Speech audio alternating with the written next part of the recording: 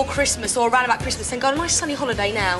Exactly. Leave us here working hard. Struggling ones still have to. No, you are there at the top, mate. You ladies done, didn't you? Love you. And we've got our viewers vote later, so you can see how all your favourite bands do. Now, lads, do you remember each other's birthdays? Do you remember your own? I remember mine. When are they then? Mine's in May. May. I know Matt's in May. I know Matt's in September. See, and yours is in June? Yeah.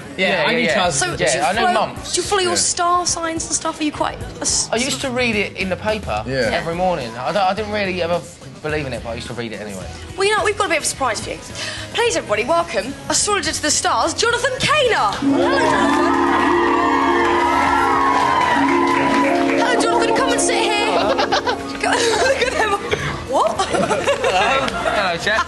Bit of a surprise for you lads. Now, here's Jonathan. Jonathan's been doing a bit of chart reading for you lads, and he's going to give us a little prediction for your year ahead. So, Jonathan, fire away. Well, actually, I just figured that I'd take a little look into the future, because I know you're all rather fond of the future one way or another. Yeah. And, Year 3000? Yeah, I didn't get as far as the year 3000, but I got as far as the next couple of years. And it's very interesting, actually, what's due to happen to you as a band. Yeah, I think so. I think you're going to be rather big, actually. And I've been having a little look, and now, who should we start with? Let's start with Matty. Okay, all right.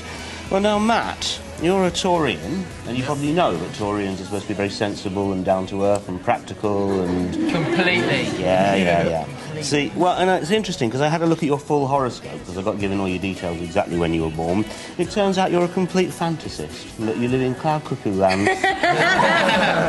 What can I say? Best land for How about Charlie? Well, I was just going to say, before I got there, I had a little look at where your Venus is, because I was thinking you might want a little insight into your love life. And what I discovered was that you were born with Venus in Gemini, which means that you do very well with girls who are born under the mutable signs. So if there's any Geminis or any Virgos or Sagittarians... All the ladies are looking excited.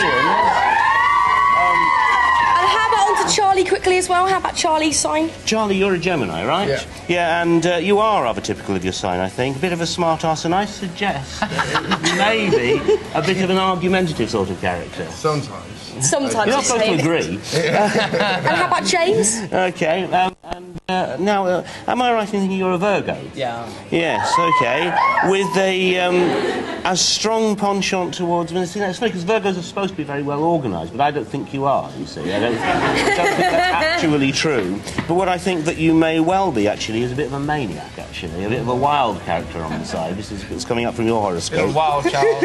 And is it true that you like rather sort of stroppy women who put you in your place and tell you what's what?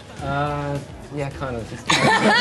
Kinda, yeah. Jonathan, thank you so much for coming in today. Busted, what a lovely surprise for you. Thank you, mate. Now, we've got two stars who never forget each other's birthdays. It's